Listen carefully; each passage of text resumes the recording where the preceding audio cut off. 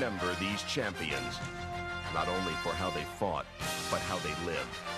Their stories are cemented in time. A rowdy young nation made him its first sports hero.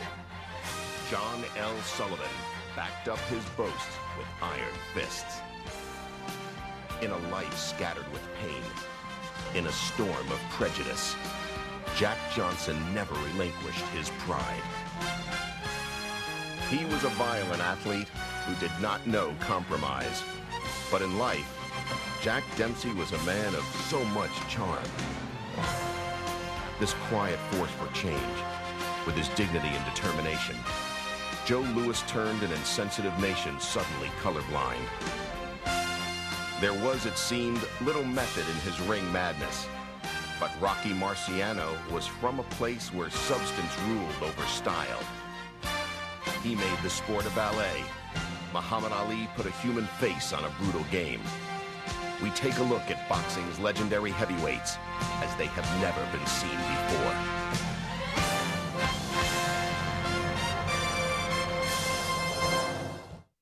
John L.Sullivan. He stood in awe of nobody. In his own world, and he knew no other, he was sure that he was the greatest man who'd ever been or ever could. The newspapers of the 1880s dubbed him the Boston Strong Boy and his fistic holiness. But admirers didn't use those tags. Just saying John L. was enough. Boxing writer and historian Bert Sugar. Maybe after George Washington, he was our first icon. He was the biggest thing we had between the Civil War and the Spanish-American War. In any field, he was a hero. Born 1858 in Boston, he would be boxing's last bare-knuckle champion and the first heavyweight champion under the new marquee of Queensberry rules, requiring the use of gloves. Sullivan's popularity was aided by his feud with Richard Kyle Fox, a New York newspaper publisher who was then boxing's most powerful figure. In 1881, Fox sought to dethrone Sullivan with chosen challenger Paddy Ryan. But Ryan lasted barely 3 minutes against the champion.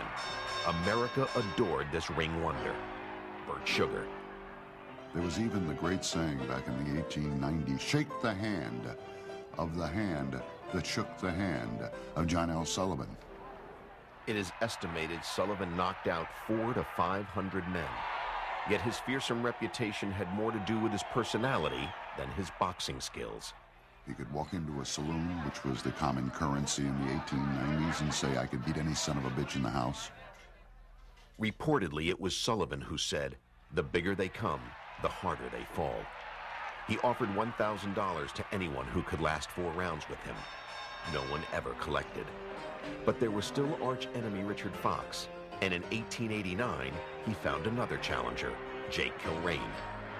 Under a blistering Mississippi sun, after more than 2 hours of boxing, the ringside doctor told Kilrain's cornermen, your man will die if he fights anymore. When handed the $10,000 championship belt Fox made for the winner, Sullivan said, I wouldn't put that thing around the neck of a goddamn dog. This was a life lived loudly.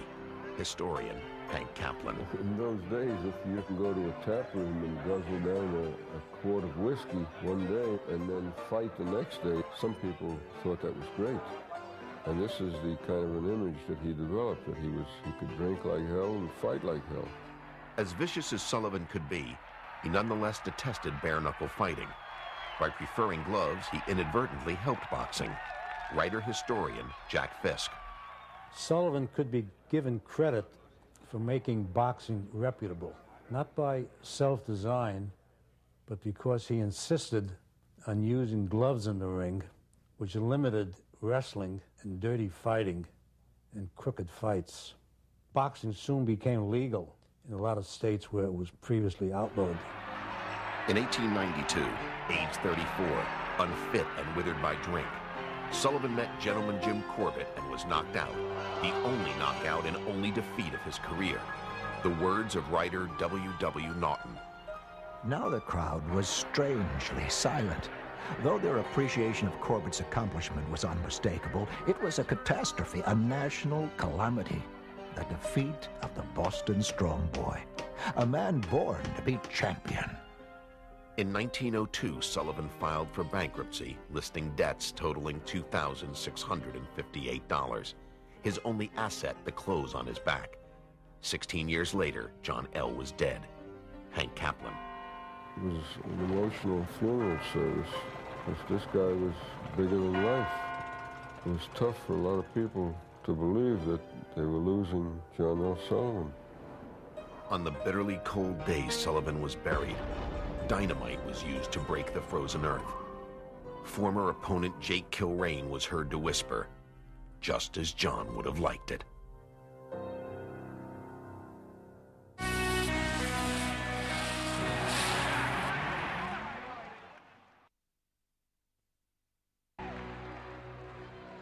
In this corner, Jack Johnson. He used his hands to cut, bruise, and torment those he hated, and his tongue was almost as wounding. Some are meant to walk the earth like giants, believing the world is subject to their whims. And so it was for Jack Johnson, who married 2 white women and had the gall to expect white America to accept him on his terms. He was a black man who had it all. He was the trickle that would become a waterfall, a brazen pathfinder, his audacity displayed with a wide smile.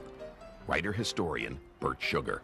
When he was sitting in his corner, he would purposefully miss spitting into the spittoon, and he'd spit on the table with pinpoint accuracy of all the writers sitting there hitting their papers. He loved crossing the color line. He loved doing outrageous things. Jack Johnson loved to be Jack Johnson. It was the wrong time, but he didn't care. This was turn-of-the-century America, when segregation had just been sanctioned by the Supreme Court, 50 years before the roar of Martin Luther King. Yet somehow here he was at center stage, intriguing and frightening. Historian Hank Kaplan. America has a long history in being bigoted against and prejudiced against the black man. And here comes a great black athlete from Galveston, Texas. And Whitey just couldn't handle that. Just couldn't handle it. For years denied a title shot, Johnson humiliated champion Tommy Burns in 1908. Bert Sugar. Now we're back to that underlying question. It's all right to have a black champion. As a middleweight, a welterweight, a lightweight, a heavyweight champion.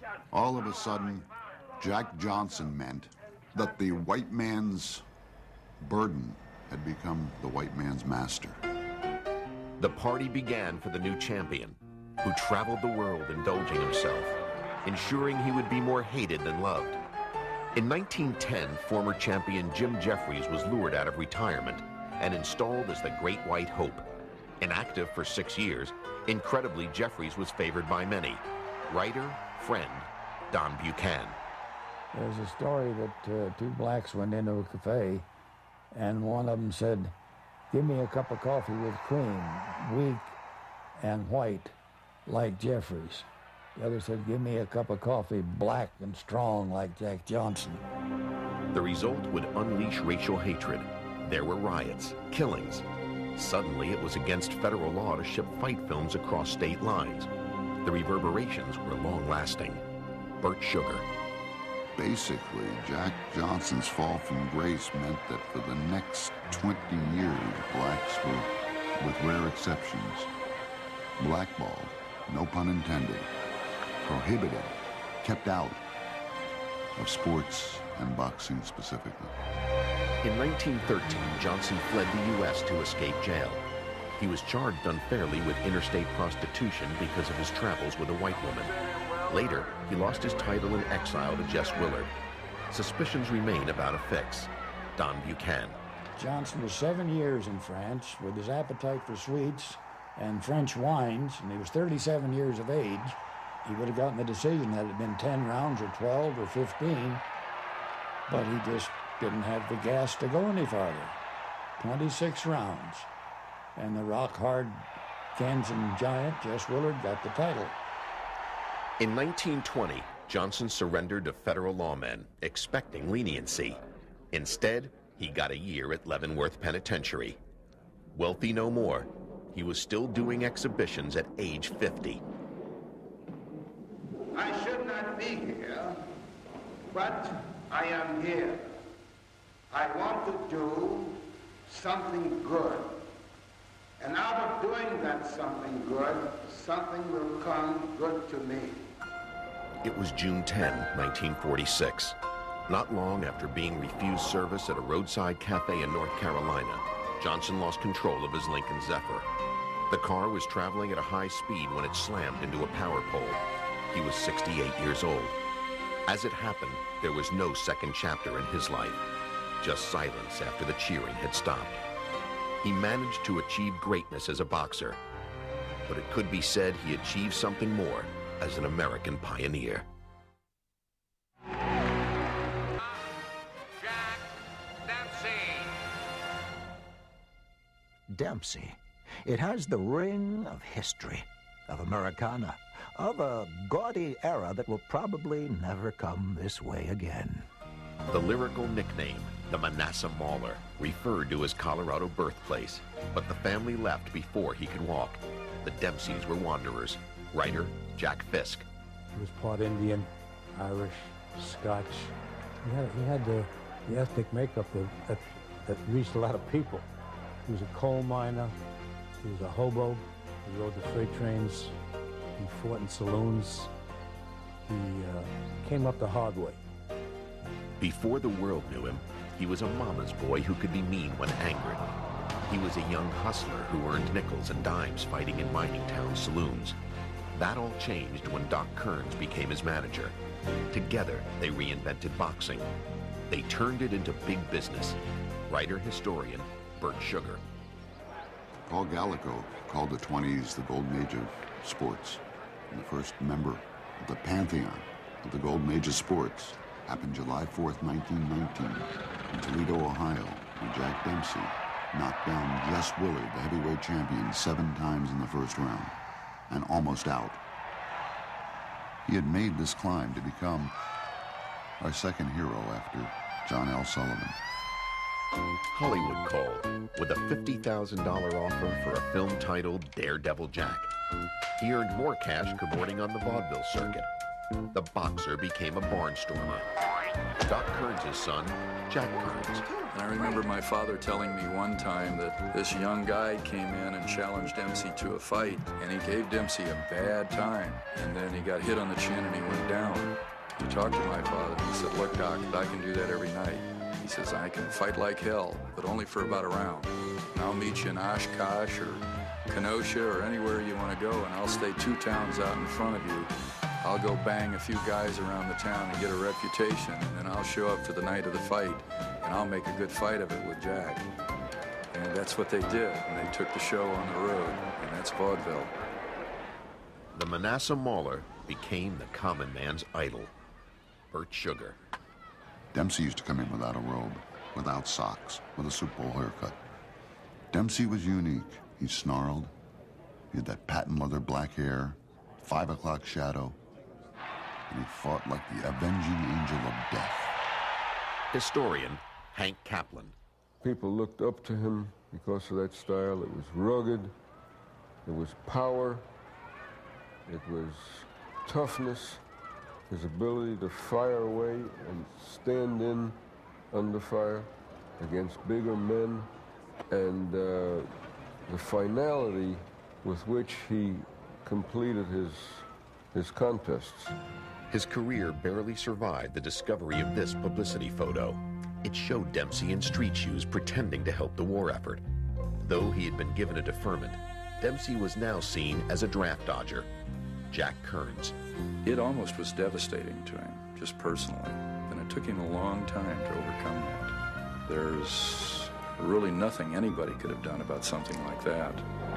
But I think that's one of the reasons that Dempsey's personality was such that he wanted to be the good guy, because there he was the consummate bad guy. And he made every effort not to make another mistake from that point on. So did my father. Dempsey's deception soured the American public. Enormous crowds paid to see him lose. In boxing's first $1 million gate, Dempsey crushed George Carpentier. It wasn't until 1926 that Dempsey haters got what they wanted, as he lost the title to Tunney. A year later, Tunney beat Dempsey again. But in the 7th round, Tunney, knocked flat, was saved by the famous long count. Tunney got up to win by decision. Hank Kaplan. He became more popular after the second loss than he ever was before. And now, after these 2 valiant efforts against Gene Tunney, he won his place back in their hearts again. You know, son, that fight will go down as the battle of the long, long count. He didn't win, but he's still a great favorite and the idol of millions. Is he fighting anymore? No, Jack gave up the ring after that fight. How I'd love to meet him. Fight manager, Marv Jansen. He was my idol. In fact, I told the kids that he was my dad, and they wouldn't believe me. I had to beat up on several of them to make sure that they believed that I could have been Jack Dempsey's kid. The unpopular champion became a popular ex-champion. His restaurant on Broadway became a New York City landmark where he dispensed autographs and kind words. And he used his celebrity to help those who couldn't help themselves. Dempsey died a folk hero in 1983. Jack Kearns. I think the thing that made Jack Dempsey the larger-than-life character is the same thing that made Babe Ruth, the same thing that made a Ty Cobb. I think it's the same thing that made a Franklin Delano Roosevelt. I think it's just that they were meant to be. They're that charismatic person. In Dempsey's case, I think he grew into it. He discovered it was there for him, and he accepted it, and he developed it. And he had a combination of being with the most colorful boxing manager in the history of boxing. Burt Sugar. In a day and age when Jack Dempsey was one of the have-nots, he turned into one of the most caring haves in the history of the world, let alone sports.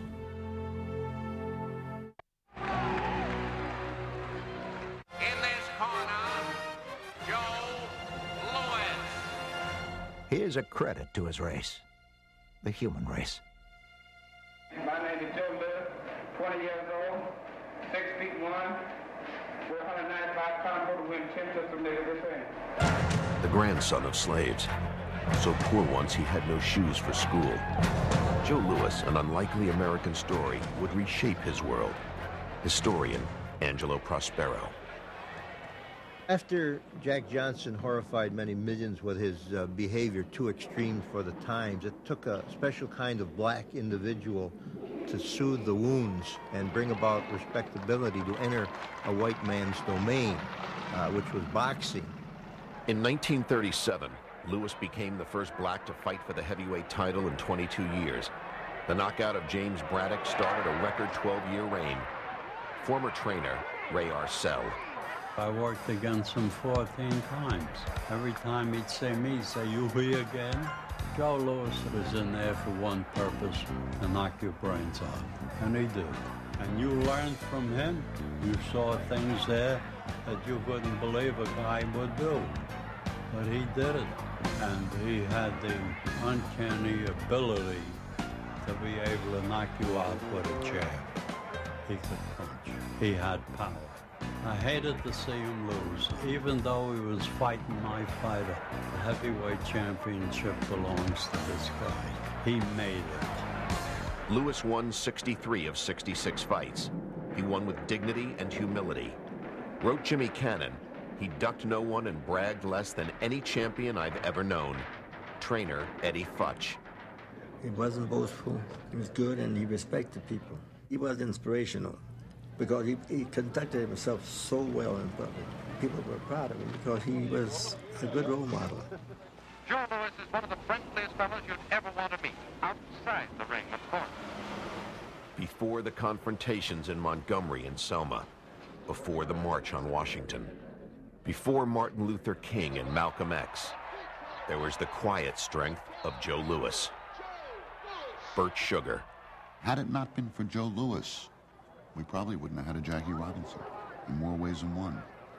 When Jackie Robinson ran into trouble in Fort Riley, Kansas, for not moving to the back of the bus because some bigot had told him to, who counseled him? Joe Louis.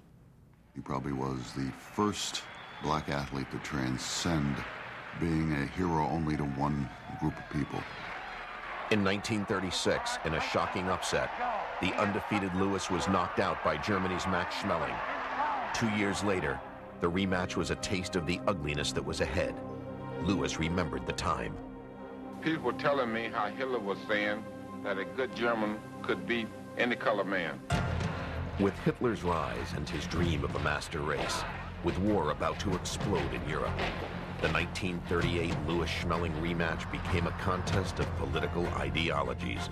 American democracy versus Aryan superiority. Louis even got a pep talk from President Franklin D. Roosevelt. He felt my muscles and said that, well, these are the kind of muscles we're going to need to beat Germany with.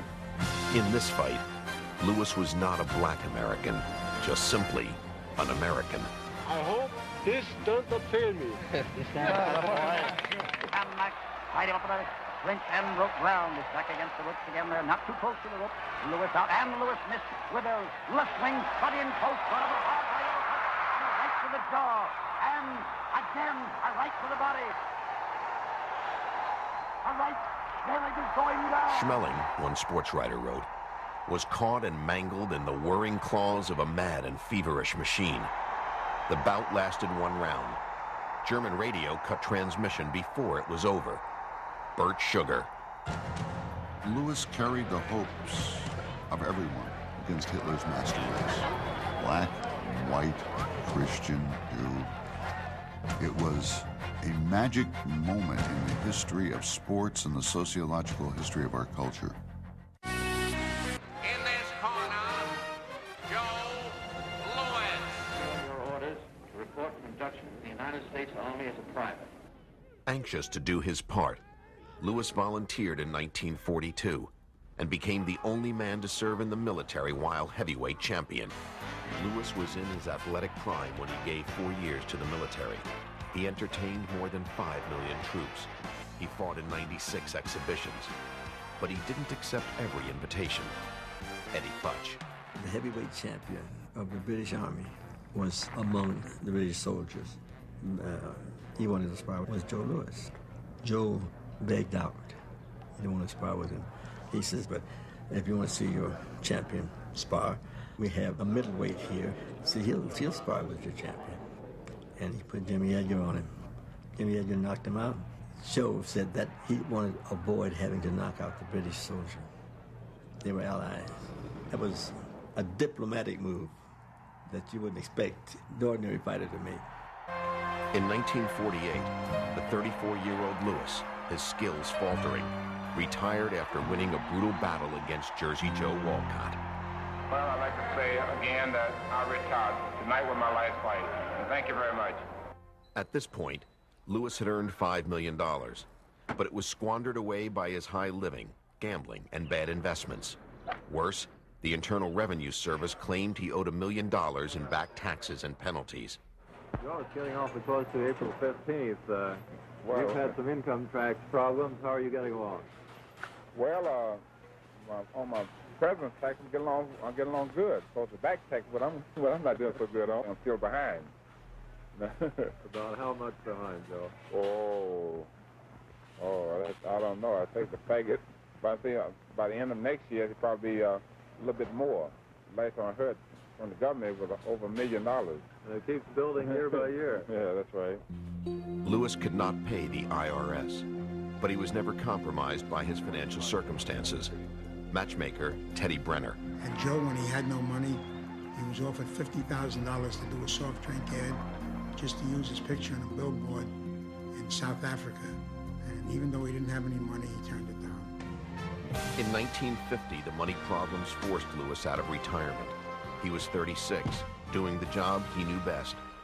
A year later, a new boxing star ended this legend's career.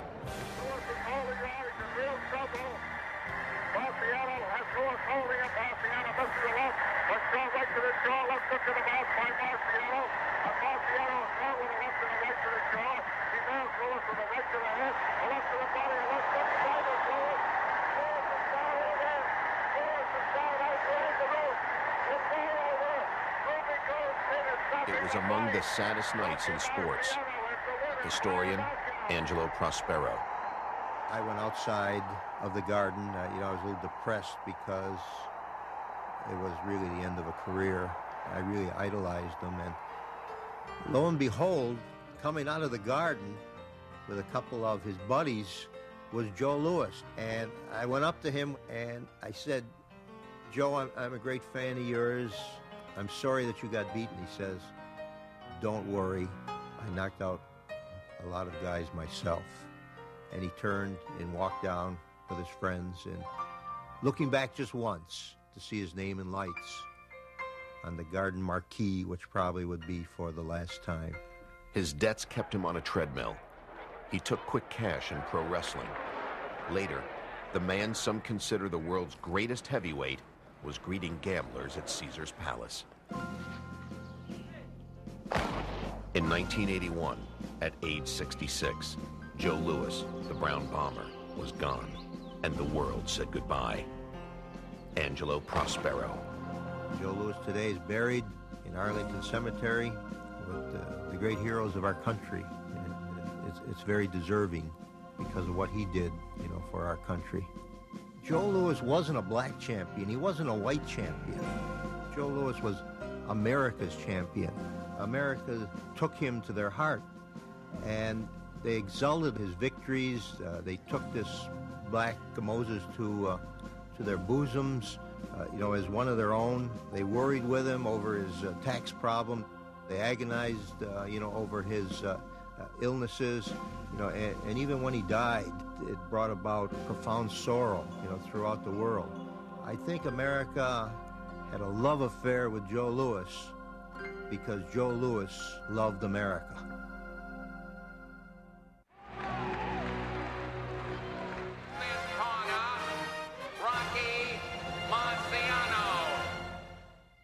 He would bleed without protest and ache without complaint if he could be called champion. Obscurity was all he feared. I'll tell you a story about the kind of guy Rocky was. Publicist Murray Goodman. I brought him up to Rochester, where we gave away the Hickok belt. And Ray Hickok fell in love with him. And he gave him 100 gross of the little miniature boxing gloves. The next week at camp, Rocky was selling him for $1 a pair. He was, I wouldn't say cheap, but that was his upbringing. He could not be described as graceful.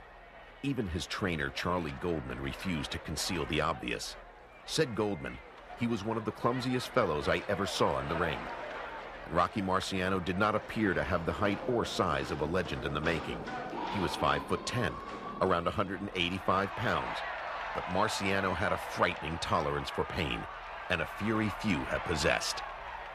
My mother says I was destined to be a fighter because I looked so much like one as a young kid.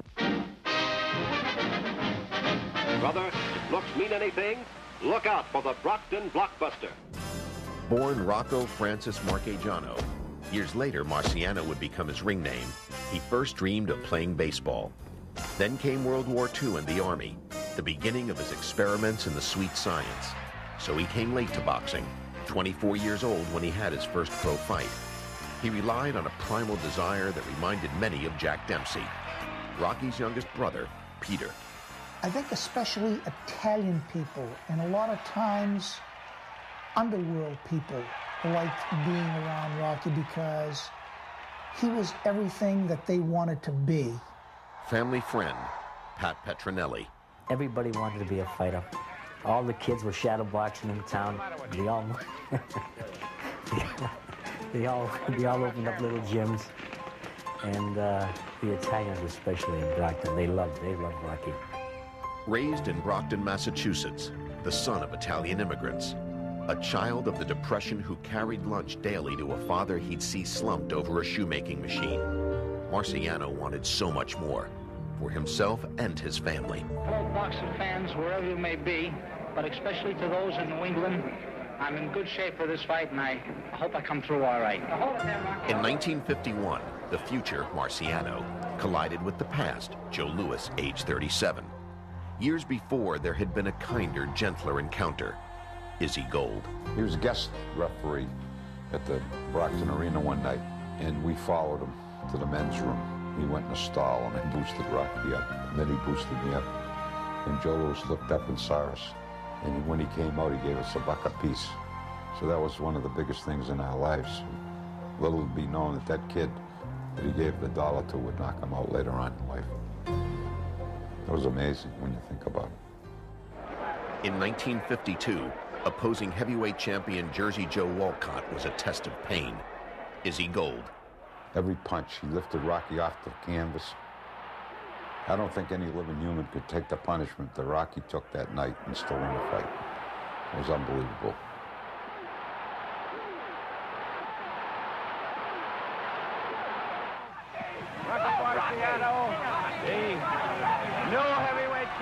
Historian Angelo Prospero. So that one right hand that night in Philadelphia created the mystique of Rocky Marciano and made him as a great champion. The shoetown had a new identity, and Brockton proudly celebrated its native son. Thousands of the city's working-class citizens had gambled it all on Marciano. Homes, cars, and bank accounts. This was their thank you. Pat Petronelli remembers the day. Here's a fellow that I'd gone to movies with, and all of a sudden, he's a giant. It didn't look real, and it didn't feel real. Here's my guy that I've known for years, my buddy, and here I'm screaming like everybody else. I said, what are they hollering at? All of a sudden, Rocky's little car come by us, and I jumped in and hollered as loud as everybody else. Hi, champ. Good luck, champ. Peter Marciano was in a parade car behind his brother. I honestly believe he would have been much more comfortable maybe walking down the street or maybe being one of the crowd waving to that famous person driving down the street in the open vehicle. Even as champion, it was said he had the grin of a shy fellow happy to be recognized.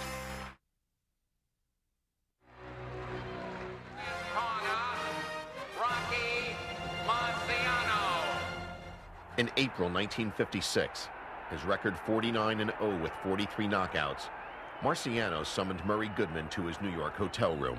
I said, what the hell's going on here? He says, I can't bend down and get up. My back is killing me. I said, what's your problem? He says, I think I ought to retire. I said, after telling me this, you're asking me a question? He said, of course you ought to retire. He said, okay, call a press conference. The next day we called a press conference. He announced his retirement. I would like to announce my retirement from boxing at this time. A lot of different versions of this, but mine is the true one. And so it was that Marciano, age 31, after just 6 title defenses, retired undefeated, before his powers had diminished. Years later, on the night before his 46th birthday, August 31, 1969, he boarded a private plane flying from Chicago to Des Moines, Iowa. Peter Marciano. I was contacted by a person in Florida at about 1:30 in the morning. I called my mom. My dad answered the phone. My mom got on the other line, and I said, Mom, something terrible has happened. Rocky was killed in a plane crash. At that point in time, my mom said, Filho mi coração. Translated means, my son, the heart of my life. A moment I will never forget. The father was devastated. He felt that something of great importance left his life. And it was not too long after that that Dad ended up passing away. Nicky Sylvester. There's something that people don't know. When Marciano got killed, he was decapitated, closed casket, and people never knew why. I had found out why. I was told that Joe Louis kissed the top of the casket and looked at the ceiling of the funeral parlor down in Florida and said, God is giving himself a beautiful man.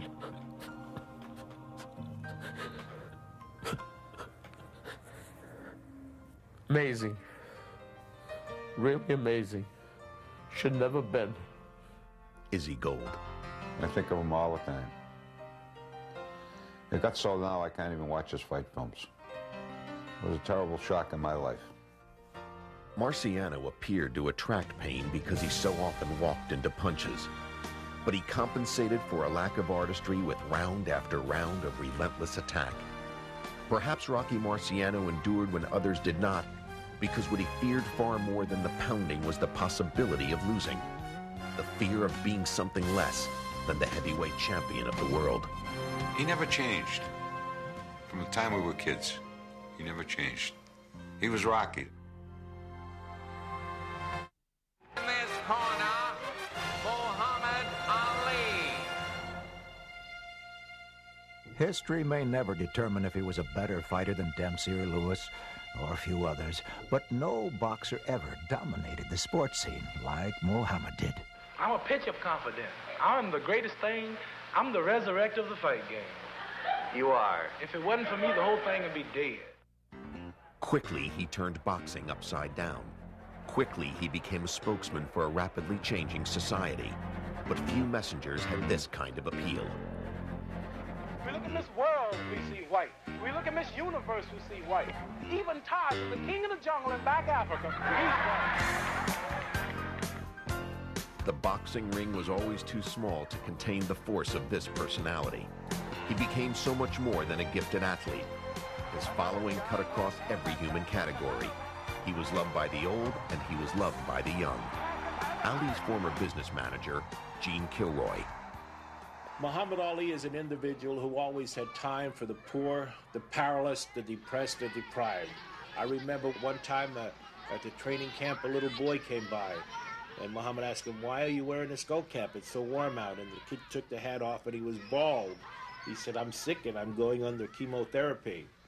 And Ali said, "What's wrong?" He said he had some type of cancer. And Ali said, "Well, you're going to be okay, and God look out for you, and I'll pray for you." Well, about 2 months later, I got a call, and the boy's father said, "My son's in University of Pennsylvania Hospital, and it's just a matter of time." So Ali, the next morning, he and I drove down the Pennsylvania Turnpike, and when we walked in, the little boy was laying in the bed, and the little boy said, "Muhammad, I knew you would come to see me." He said, "Ali, I'm going to be with God, and I'm going to be able to tell him that I know you." He will be remembered for his boldness, for his elementary poetry, modern literature that was meant to make you laugh.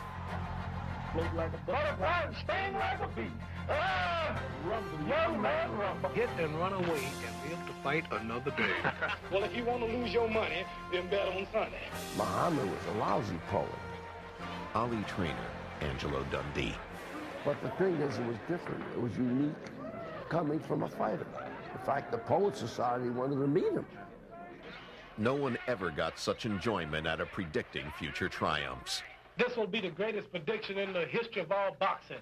Not 4, not 6, but 5. I've never been wrong. I predicted round 8 to prove I'm great. Sonny Liston will be all mine in round 9. And we forgave his ridiculous audacity.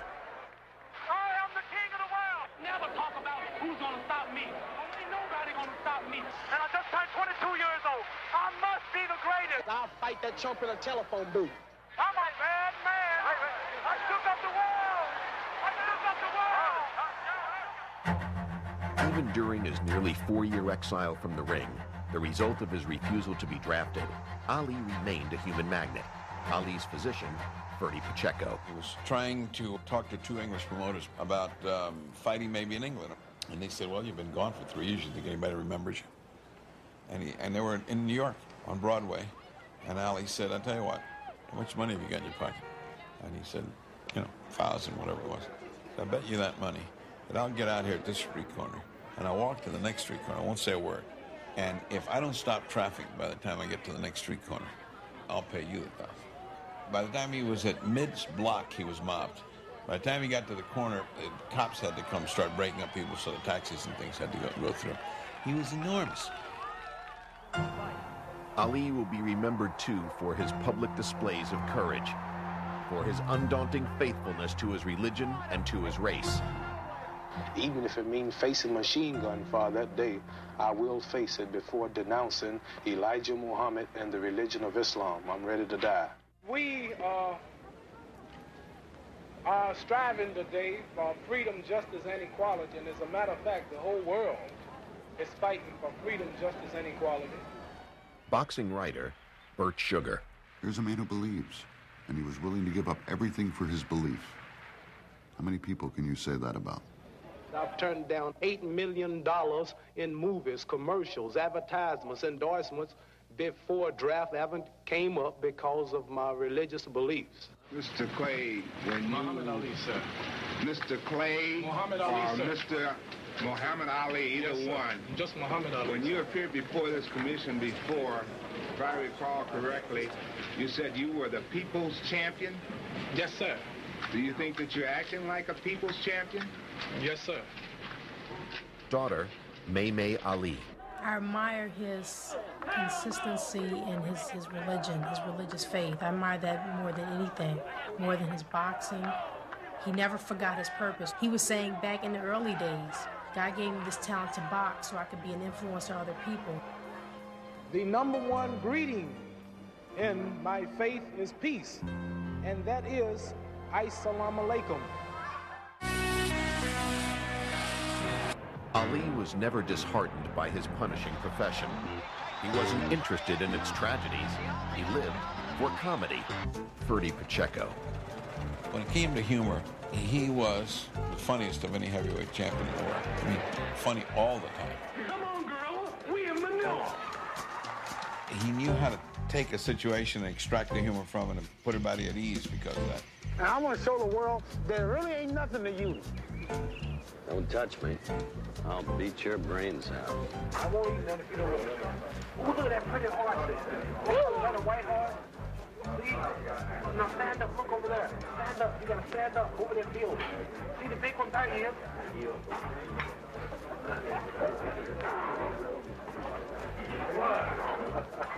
Let's go. Television carried his image around the globe, and it is possible that no one, no head of state, no religious figure, has ever been as famous as this man, Gene Kilroy. When we were in Zaire, Africa, they didn't know about President Kennedy. They didn't know about Winston Churchill, but they knew Muhammad Ali. Muhammad Ali, Muhammad Ali, they would yell. Assigned by no nation, universally accepted, he became in time a goodwill ambassador. I'm so honored and happy to see that I have so many fans here in Japan. Writer-historian Bert Sugar. He's one of the few who's touched everybody. Good, bad, and different, he's touched everybody. Muhammad Ali, you've got to know about, no matter if you're a sports fan or not, in every country of the world. Who's the heavyweight champion of the world? I don't think there's ever been a man who has had, in the last 100 years, such a presence as Muhammad Ali for the world, not for a country. Can my title be taken without me being whooped? No! One more time. No! That's all I can do. I always get the feeling that Muhammad Ali is afraid there's somebody's hand in this world he hasn't shaken yet, and he's still out on that course. This is the most gregarious person in the history of the universe. I am the greatest.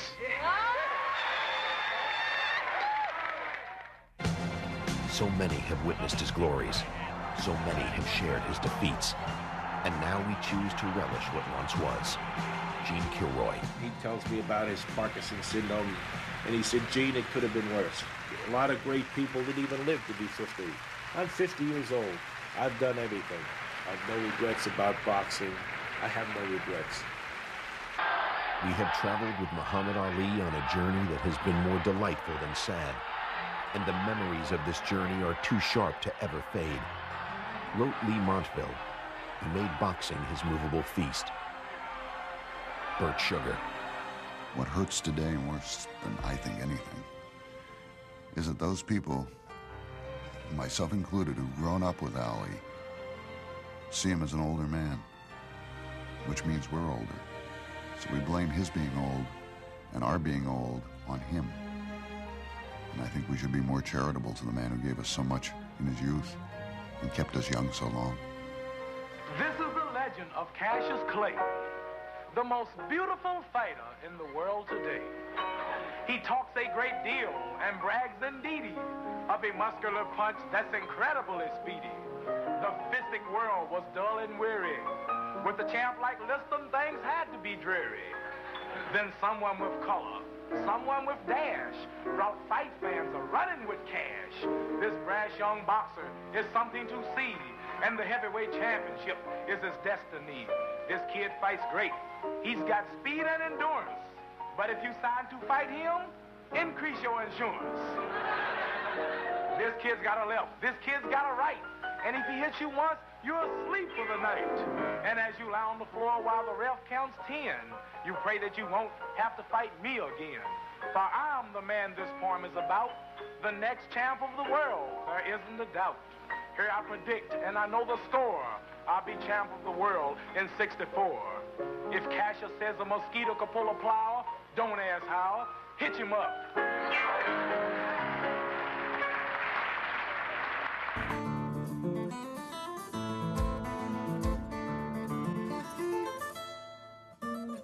Of nobody.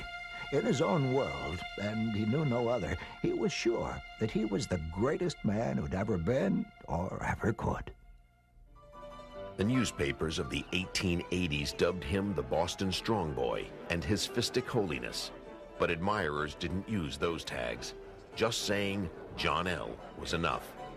Boxing writer and historian Bert Sugar. Maybe after George Washington, he was our first icon. He was the biggest thing we had between the Civil War and the Spanish-American War. In any field, he was a hero. Born 1858 in Boston, he would be boxing's last bare-knuckle champion and the first heavyweight champion under the new Marquis of Queensberry rules, requiring the use of gloves. Sullivan's popularity was aided by his feud with Richard Kyle Fox, a New York newspaper publisher who was then boxing's most powerful figure. In 1881, Fox sought to dethrone Sullivan with chosen challenger Paddy Ryan. But Ryan lasted barely 3 minutes against the champion. America adored this ring wonder, Bert Sugar. There was even the great saying back in the 1890s, shake the hand that shook the hand of John L.Sullivan. It is estimated Sullivan knocked out 400 to 500 men. Yet his fearsome reputation had more to do with his personality than his boxing skills. He could walk into a saloon, which was the common currency in the 1890s, and say, I could...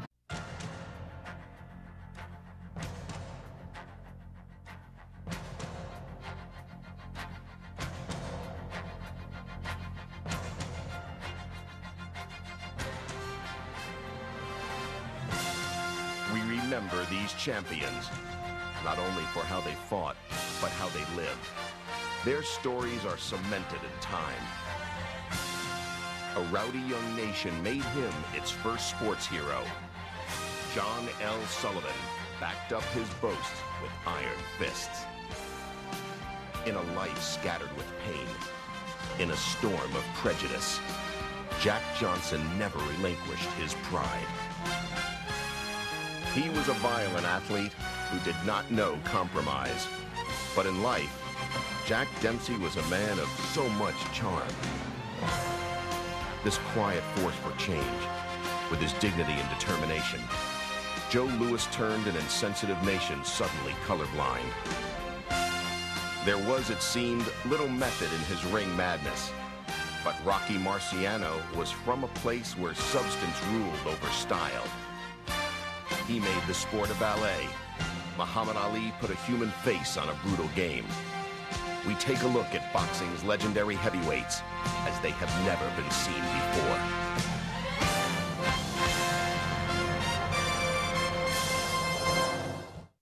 John L.Sullivan. He stood in awe of Jim Corbett and was knocked out, the only knockout and only defeat of his career. The words of writer W.W. Naughton. Now the crowd was strangely silent, Though their appreciation of Corbett's accomplishment was unmistakable, it was a catastrophe, a national calamity. The defeat of the Boston Strong Boy, a man born to be champion. In 1902, Sullivan filed for bankruptcy, listing debts totaling $2,658. His only asset, the clothes on his back. 16 years later, John L. was dead. Hank Kaplan. It was an emotional funeral service, because this guy was bigger than life. It was tough for a lot of people to believe that they were losing John L.Sullivan. On the bitterly cold day Sullivan was buried, dynamite was used to break the frozen earth. Former opponent Jake Kilrain was heard to whisper, just as John would have liked it.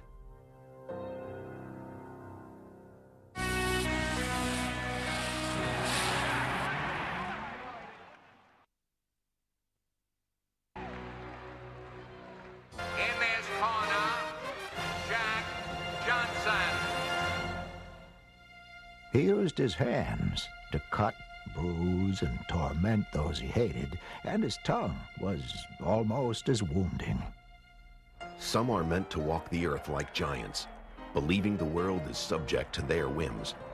And so it was for Jack Johnson, who married 2 white women and had the gall to expect white America to accept him on his terms. He was a black man who had it all. He was the trickle that would become a waterfall, a brazen pathfinder, his audacity displayed with a wide smile. Writer-historian Bert Sugar. When he was sitting in his corner, he would purposefully miss spitting into the spittoon, and he'd spit on the table with pinpoint accuracy of all the writers sitting there hitting their papers. He loved crossing the color line. He loved doing outrageous things. Jack Johnson loved to be Jack Johnson. It was the wrong time, but he didn't care. This was turn-of-the-century America, when segregation had just been sanctioned by the Supreme Court, 50 years before the roar of Martin Luther King. Yet somehow here he was at center stage, intriguing and frightening. Historian Hank Kaplan. America has a long history in being bigoted against and prejudiced against the black man. And here comes a great black athlete from Galveston, Texas. And Whitey just couldn't handle that. Just couldn't handle it. For years denied a title shot, Johnson humiliated champion Tommy Burns in 1908. Bert Sugar. Now we're back to that underlying question. It's all right to have a black champion.